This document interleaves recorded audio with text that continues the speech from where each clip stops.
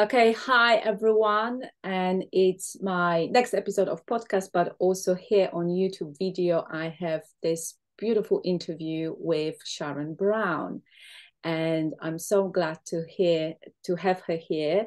But also just wanted to mention a little bit how I met Sharon. So I met her in a beautiful online world, in the sea of a lot of different people. And we collaborated on a few different projects, mainly through the magazine and the collaborative book. And Sharon's going to talk about that for sure. So this interview is about, how to keep balance in a busy work and life, and how to keep healthy, but also what is out there in terms of the career exploration in midlife, and just really enjoying this time of our life. So I'm very pleased to here to have Sharon on board. So Sharon, can you tell us a few words about yourself? What do you do, and how you got to where you are at the moment? How you got into the publishing, especially the side of things? Well, firstly, thank you so much, Monica, for the invitation. It's always lovely to speak with you. So thank you for that. So yeah, I do quite a few things, as you know, Monica. Yeah. I do juggle quite a lot of balls, but the main one for me really is the publishing side of things. So I'll touch very lightly on the other things, but I'll Yes. mainly concentrate on the publishing. So I run the Book Chief Publishing House, which I founded, I think it was October 2021. Yeah. So we've been going very, very strongly for the past 18 months. You know, we've published over 120 authors, some collaborative, some solo, and we've got a really, really busy schedule with our own books because we do commission our own books as well, just to get people involved, to get them to become authors, to get them to communicate, to collaborate with each other. And they're usually always really, really fun projects to do as well. So that's the main essence of Yeah. my main business. So I say we because there is a team of us as well. I also founded Motivate Magazine in 2020, which has now changed and evolved into Motivate Media, which is a business and information hub. So it's almost like a blogging site. So you submit an article, if it's Mm. good enough, we'll publish it. We also publish press releases and we do various books around that projects as well, amongst a whole wealth of other kind of ideas that come. And kind of lastly, the Speakers Index, which is a public speaking directory and magazine, and that's kind of there to get you seen. And it fits really well in with the other two areas of business that I concentrate on as well, because I do feel speakers usually always should have a book. Authors should probably speak about what they're writing about. And it's a great start to actually do it from an article base as well. So you're getting some kind of attention there and exposure before you do everything else. So that's kind of the reasons behind why I kind of started those three particular projects, because I Mm. just feel they're a really good fit for a small business owner. It's the areas that build up the most credibility as well. So the publishing is definitely my main area, because probably just because we're so busy at the moment as well. So I have to put an awful lot of effort and time behind the publishing side of things. But I absolutely love it, Monica.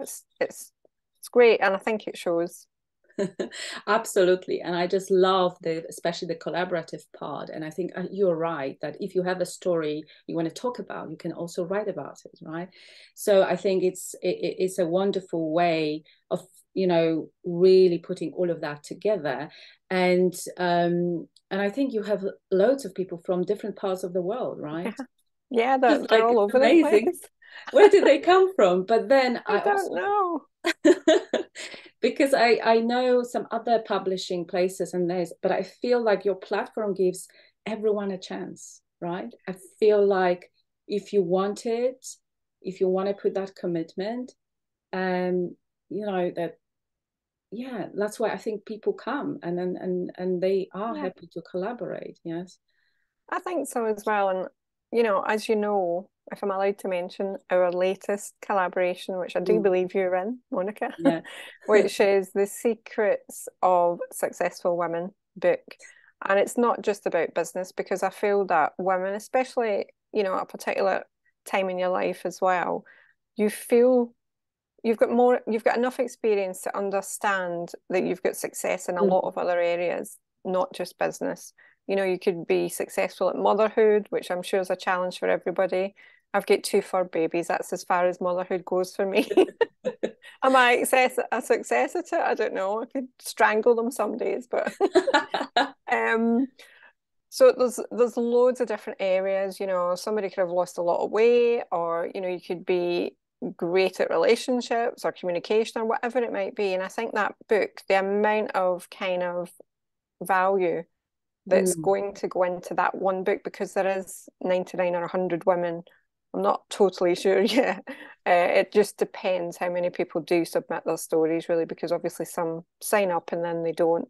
So the amount of people that submit their stories, well, it's just a vast array of topics, which I think there's going to be so much value for every woman to just read, because I'm sure all of us can relate to at least 1, 2, or 3 or more stories that's going to be in that book.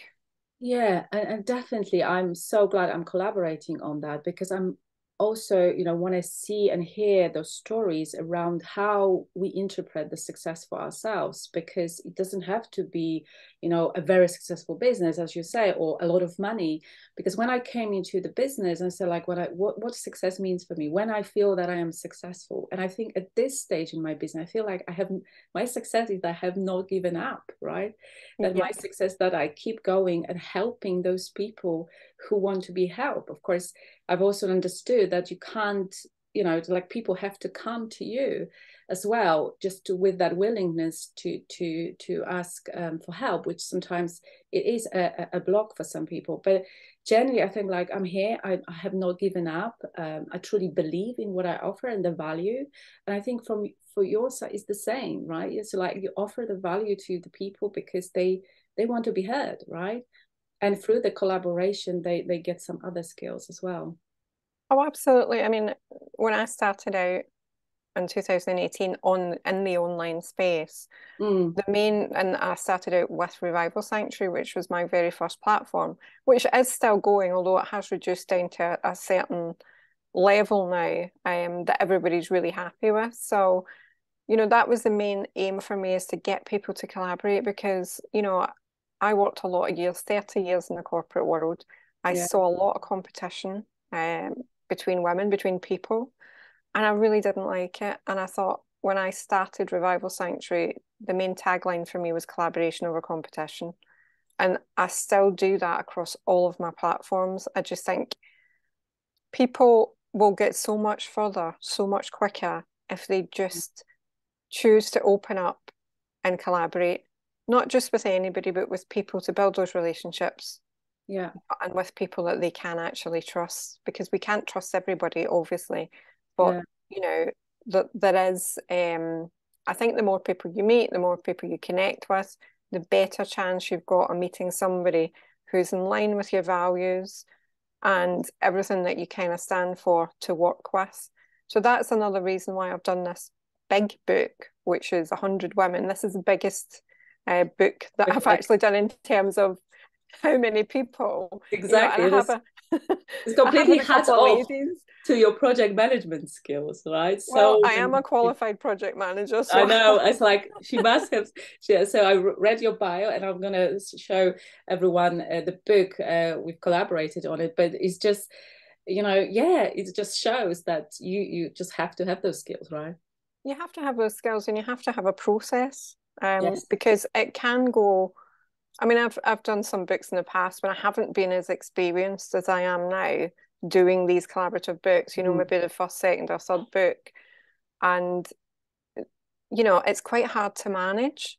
So a lot of people have said to me, "Are you mad taking on this project with 100 women?" And I'm like, yeah, probably. But that's why there's kind of clear guidelines, there's clear Yeah. boundaries and stuff like that. So, so far, so good, Monica. It's all going really well. Everybody's been fabulous.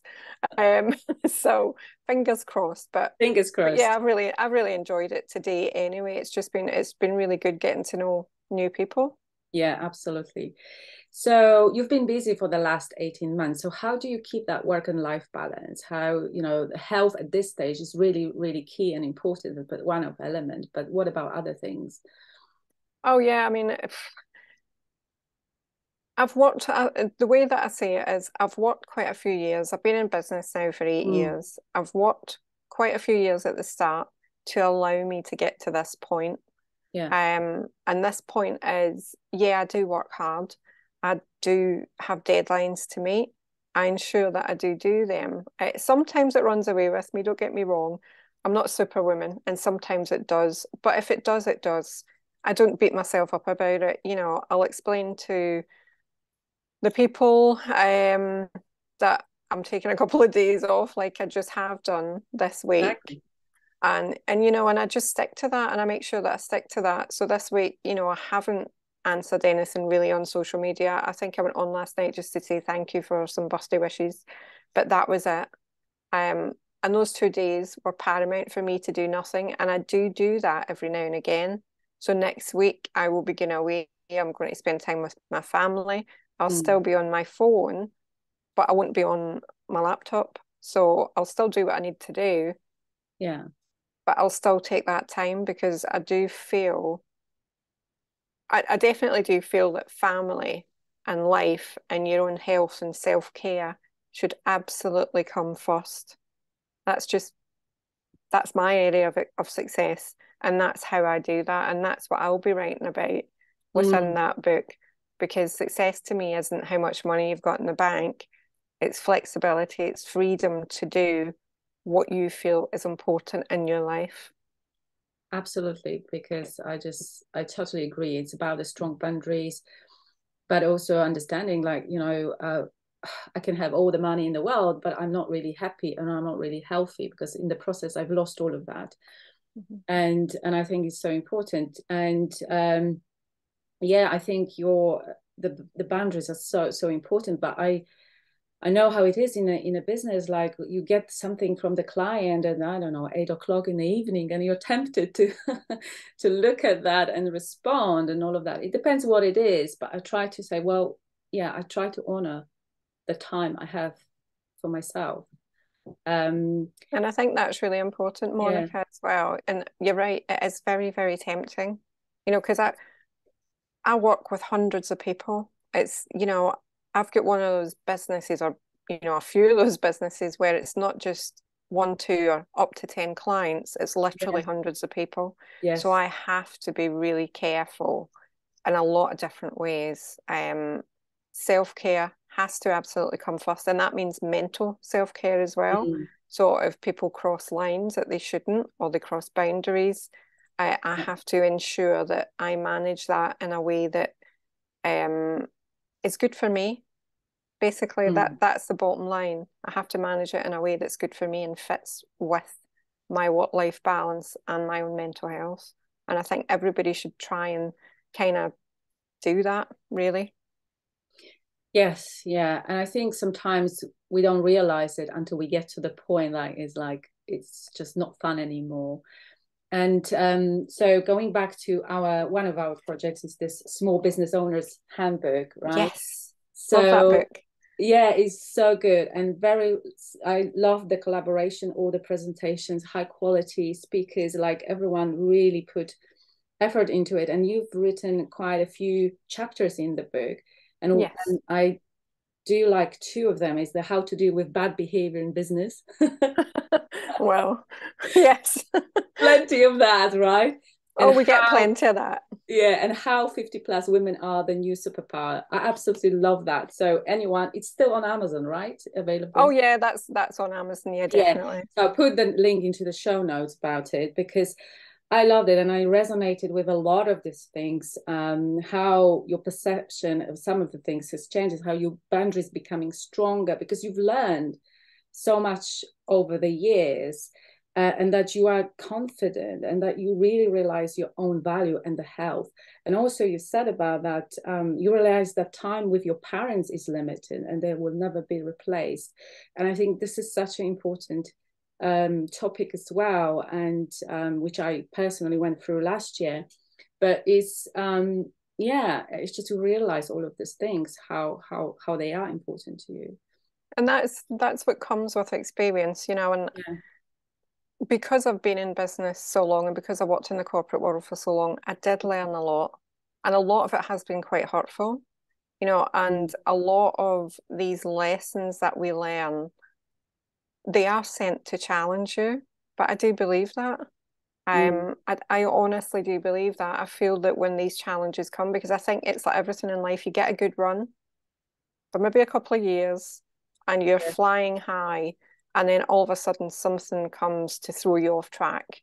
Yeah. And I think these are things that, you know, whether the universe has decided you're getting too big for your boots or whether, you know, it's just something, some kind of obstacle that's thrown at you. It could be anything. And it could be a money, you know, it could be a financial issue. It could be people who are, you know, being challenging. It could be a lot of different things. And I've experienced pretty much all of them. So Mm. now I'm very, very clear in my decision making and how to deal with those things because I've had to go through it on a Yeah. number of occasions. Um, so yeah, it's always challenging, but I think there's always light at the end of the tunnel. Definitely light at the end of the tunnel, and it's what we learn. And it is a lesson. Everything's a lesson. Yeah, everything is a lesson for sure. And I think in one of the chapters you said like on about business behavior, you don't have to put up with it, right? As No. well. Well, you don't. That's the whole point. We're self-employed. You know, we choose who we work with. We Yes. choose what we put up with when you're working for somebody else, you know. And I've had this situation as well where, you know, people people are just, you know, challenging, very, very challenging when you're in the corporate world, but you have to bite your lip to a certain degree because Oh, yeah. you're working for somebody else's business. But when you're self-employed, why should you have to do that? Why should you have to work with people you don't choose to work with? You don't. You don't. And that's the whole point. And that's the beauty of self-employment. And I wouldn't change it for the world, you know. And I'd like to think that the majority of my clients are lovely people. And I have to say the majority of them are. I have had Mm. to remove one this week, but that's something that I wouldn't discuss. But it's, Yeah. you know, sometimes it can get difficult, but you make that choice. You just make that choice for yourself and for your own mental health and for your own kind of um, stability in your own business. So there's Mm. always hard decisions to make, Monica, but I think a lot of them have to be faced head on. Yes. Yeah.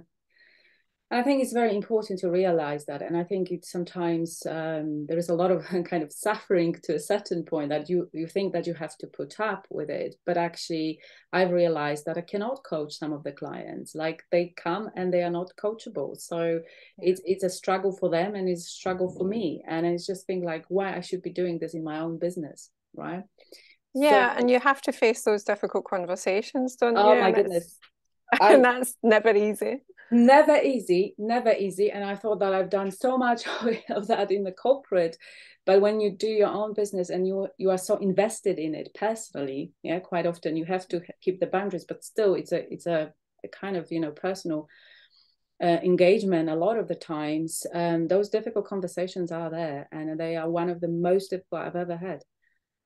I can imagine. And I think it's probably being a coach as well, because it is you're kind of one to one. I Mm. imagine that would be really difficult. I think probably, I guess, in my businesses, because, well, apart from the publishing, that is always difficult. I've had, as I said, I work with hundreds and hundreds of people at the one time because people sign up and everything else, Yes. and you cannot expect all of them to fit into, I guess, I don't expect all of them to fit into my mold of principles and values and everything Oh else. no. So Mm. there is definitely going to be some clash at some point. It's Mm. inevitable, and the more people you work with, then the more chance you're going to have having that Yes. situation. Yeah. But I think, yeah, we just need to face it head on. And the funny thing is, after you do it, you feel a huge sense of relief. After Yes. you do it, and maybe that client is gone, you just think, well, that, and I think that relief that you feel tells you that you've made the right decision. Exactly. Yeah. Yeah, it's never easy. It's not like I had frequent situation with that. And yes, you're right. In one-on-one situation is different. That dynamic's a little bit different when you have a massive group. It's different as well. But I think it's just something that really is also good for our mental health, right? Yes, definitely. We have to protect that at all costs. And it's taken me a long time to realize that. I used to put up with quite a lot. Now I don't put up with anything. If you're I less can than see you on your posts, like if somebody's less than respectful, that's not a person I want to work with. no. That's not how I treat other people, and I don't expect people to treat me like that. And when they go down that road, then I kind of draw the line. I have to draw the line because I know it's only going to get worse. Exactly, yeah, so we know that. So I think that, so anyway, that's in a chapter about some of it, but I guess it's from your corporate experience as well in here. Yes. And I think it can resonate with quite a lot of people, because I think at some point we all had those experiences, unfortunately, but it's such a great way to actually have an idea how I could deal with it. So really good that. And so what do you enjoy most about working as a publisher? Oh, good question. So I love publishing in the sense that I love seeing, because a lot of the clients that I speak to, a book is just in their imagination. They don't feel that it's something that can be tangible. They don't feel it's something Oh, yeah. that can actually happen. Because I mean, Amazon itself is a bit of a minefield. Yes, people can self-publish on Amazon if they choose to learn all the ins and outs, and there is a minefield there because it can be quite temperamental and everything else. But when somebody comes through us and they've got an idea, and I've actually spoke to a few clients this week who are in that position, they've had a book in them for about 4 or 5 years, but they just haven't really pushed it forward until now. And now they're kind of like, right, I want to do this. So seeing that transition from them writing, being really motivated to getting their book done, and then us receiving it and doing everything we need to do it until it's published, and then them holding that in their hand, that is very, very rewarding as a publisher to watch that transition and to see how happy they are when that happens. And that in itself is just so rewarding. But actually, aside from that, I really like doing the work. So we've got a team on the book chief, we've got an editor, we've got ladies that do the layout, we've got somebody that does the so we've got Laura that does editing, we've got Nicola and Elke who do the layouts now, we've got Danny who does all the design work, and we've got Abby who, if you want PR, she's brilliant. So she works with us on the PR side of things as well, and we're hoping to expand that team this year. So there is a process to go through, but we try and make it as easy as possible to understand for the client. And I think that's also really rewarding because, you do get asked a lot of questions and it's Yeah. understandable. If somebody's got a book, they want to know what's happening. I was the same when I published my first collaborative book through different publishers. I was asking a million questions. I needed to know. So yeah, it's just, I think the whole process for me, I've just got a real passion for it. And I just really enjoy seeing the results and seeing people make that transition. No, it's fascinating, I think, to see how it comes from like an idea in someone's head, and then you have it on the paper, and go through the whole process, and it's like really celebrating, because I think it's fascinating. Also, the kind of the question: can anyone write a book? Absolutely. Everybody has got everybody has got something in them, and everybody has had experiences. So it could be any kind of book. If you're a business owner, you could do a business book about what your business is teaching other people. If a lot of people do books for different reasons. Some people do it to leave a legacy, and it's just for them. We've had a few clients like that. They just want to write a book. They want to pass it to their kids. They want something in print. We've had other people who want to do business books that's going to align with their business, get them more business and speaking gigs.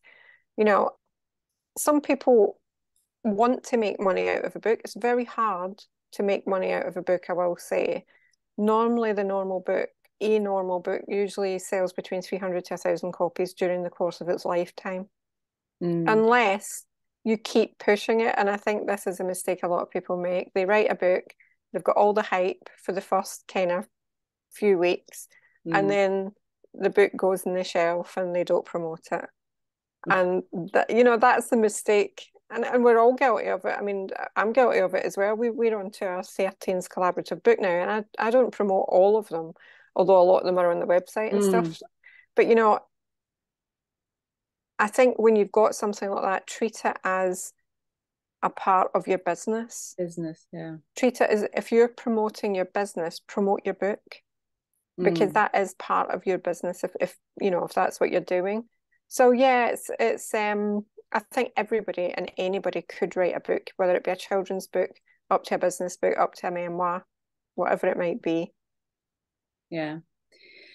And I think it's good to have that kind of guidance where to start, because as you said, yeah, people do self-publish and whatever, but it's just having that guidance. I would feel comfortable with, you know, going for all. Yes, you may have a lot of questions, but then, you know, somebody can guide you through the process.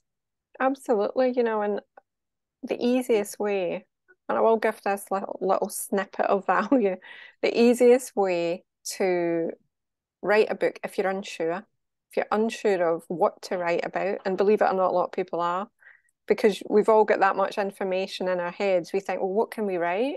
Yes. You know, what should we write about? What topic?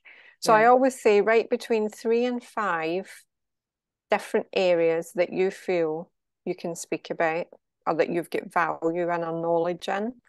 Once you write down those 3 or 5 areas, what is the top one that gives you butterflies? What one are you most passionate about? And there'll always be one or two, but there'll be one definitive one that you think, that's, I really like speaking about that. Choose that, and then write down between 10 and 15 bullet points underneath that heading of various different areas within that topic that you can potentially write about. And that can be your chapter headings, those bullet points, and then just work through it. A normal size book is about 30,000 to 40,000 words.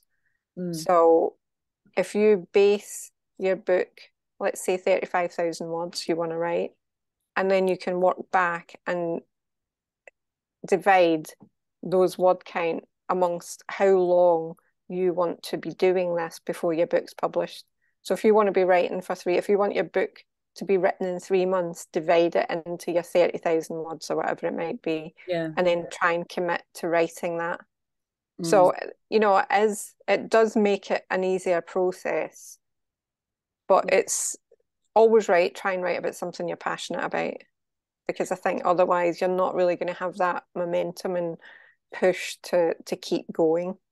Yeah, definitely, because then you got like, oh, I've like, you know, stop in the middle, like, oh, there is nothing else, or I'm not really feeling that kind of passion for it anymore. So I guess, yes, this is something that then, but from what you're saying, it's not overly complicated to start, right? It's not complicated. If I mean, I've really simplified it. Depends how analytical you are. Yes, yeah. But you know, if that's just a basic idea to get you started on a book, and then when you split it down into each chapter, it makes it so much easier.